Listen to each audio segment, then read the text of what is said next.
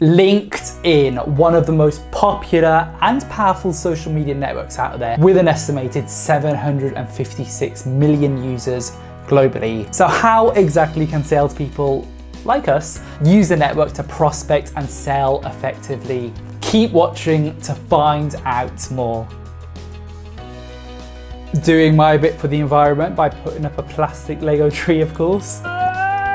What's going on, guys? It's Fahed here from Sales Availed, helping slash through, like my little friends here, all the misconceptions around sales, business, personal development, and of course giving you the practical advice that you need in your day-to-day careers whilst sweating up a storm. I mean, it is boiling in here. One of the biggest changes that I've seen working in sales in the past decade, yes, it's been a while, is the advent of using social media networks to generate and prospect leads. Whether it's putting through inbound sales leads on Facebook or just connecting publicly with a business on Twitter, social media definitely has its place in the modern sales approach. Now, whilst these social media networks definitely have their purposes, there's no more social media network more common than using LinkedIn effectively in the sales outreach, especially in the B2B space. That just stands for business for any of you new to sales. So in the video today then, guys, we're gonna cover my magnificent, and yes, I said magnificent, which is a bit of a weird word for a 30-year-old to be using, but nonetheless, we're gonna be using my top 4 tips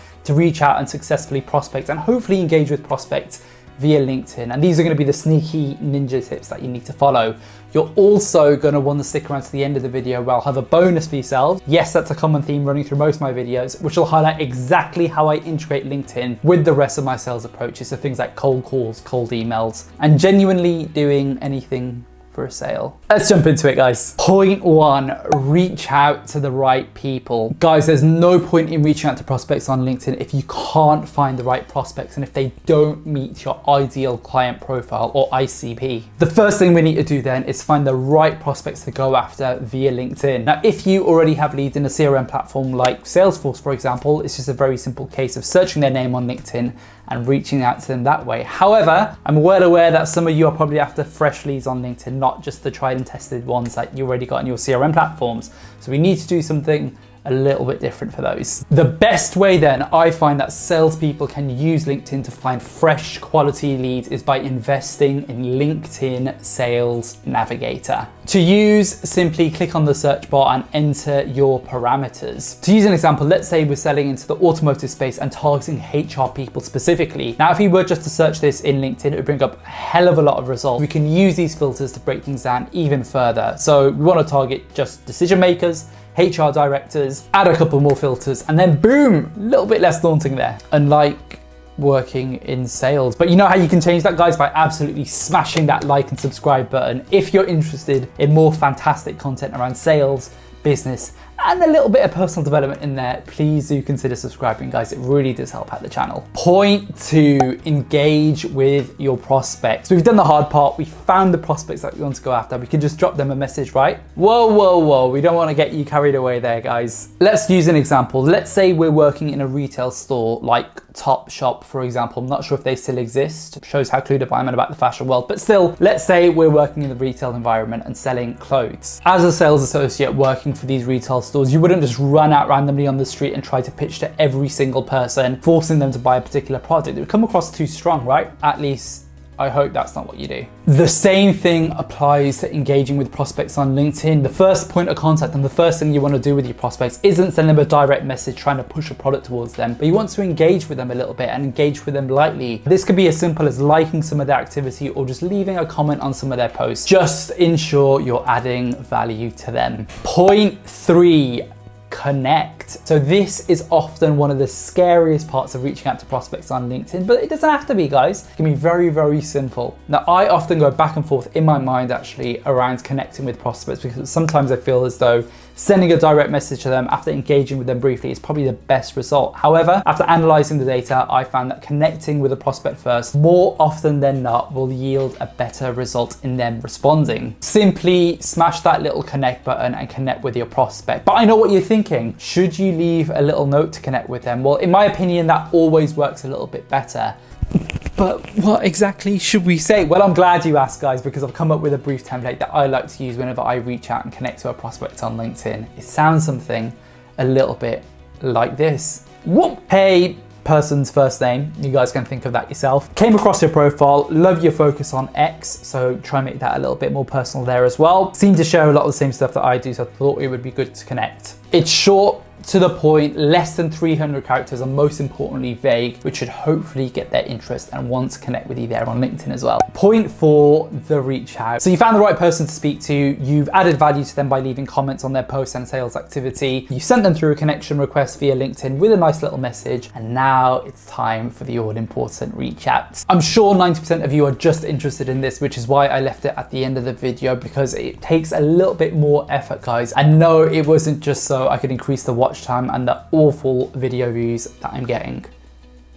Like and subscribe. So the reach out then will be the part of the sales process that will take the most amount of time when reaching out to a prospect via LinkedIn. However, the good news for a lot of your subscribers is that it follows pretty much exactly the process that I use in my outbound sales emails that you can find here-ish somewhere. Getting good at that. However, I appreciate some of you are a little bit strapped for time, so to summarize exactly what I would send in a LinkedIn message, I've written this. Start with something that's relevant to your prospect. So you want to make sure that your opening line is something that's relevant to them, whether it's a new role, a promotion, or better yet on LinkedIn, something that they posted recently. Then you want to bridge your message into the so what. Think why them, why now, and why they would be interested in hearing more about you. Your third paragraph or sentence then wants to be the proposition, where you highlight exactly who you are, the problems that you solve, and some of the organizations that you also help support there. And then finally, you want to finish things off with the close, which is short, to the point, and gives one clear next step that you want the prospect to follow. Now, again, I don't want to leave you guys empty-handed here, so let's use an example of exactly what I would say if I was selling myself, this guy, yes, this idiot here, a VoIP sales system. So potentially something that I would be interested in to improve my calls. Hey, Fahed, glad I got my name right there, guys. I mean, you'd be surprised how often people get my name wrong. Just saw your post on LinkedIn around salespeople needing to get on the phone more. Definitely, it's a problem that is widespread. I can imagine with things finally getting out of lockdown, getting back on the phone and making cold calls is going to be incredibly important going forward. Not sure how familiar you are with Bugs Bunny Mother Loving Call Company. Beautifully creative name. I just watched Space Jam 2.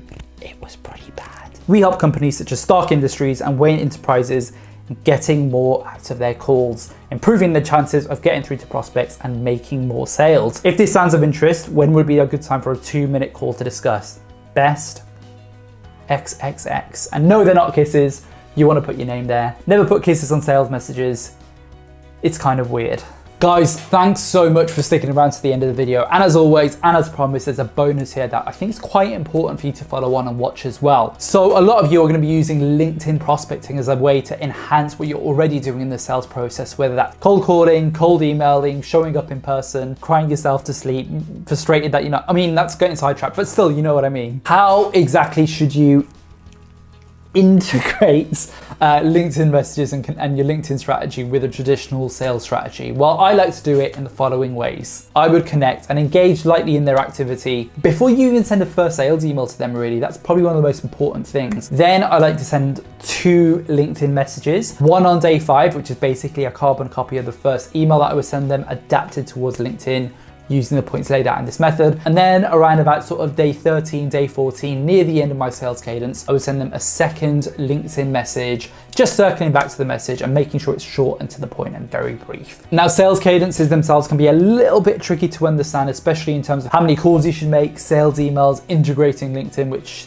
this whole video is about. But if you want me to do a separate video around that specifically, please do leave a comment down below. Let me know your thoughts and I'll definitely get to that one. But as always, guys, thanks so much for checking out the video. Hopefully my sweat patches haven't distracted you too much because of the sweltering heat. But until the next one, it's been a pleasure and excited to see you on the next one. As always, if you're interested in more great content around sales, business, personal development, or have any other further suggestions, leave a comment down below. Let me know your thoughts. And me and my sweat patches, we'll see you in the next video. That's all for now, guys. Have a good one. See you in a bit.